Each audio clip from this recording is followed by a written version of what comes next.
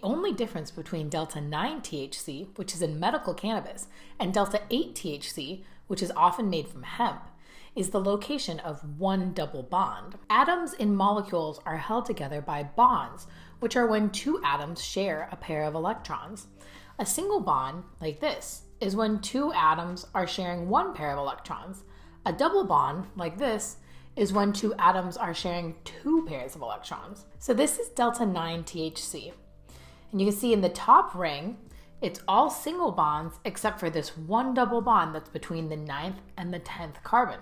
So if you change the location of this one double bond, like this, now you have Delta-8-THC because the double bond is between the 8th and the 9th carbons. This changes two things. The first thing is shape. The top ring is all single bonds except for this one double bond. Carbons with single bonds are shaped like tetrahedrals or pyramids.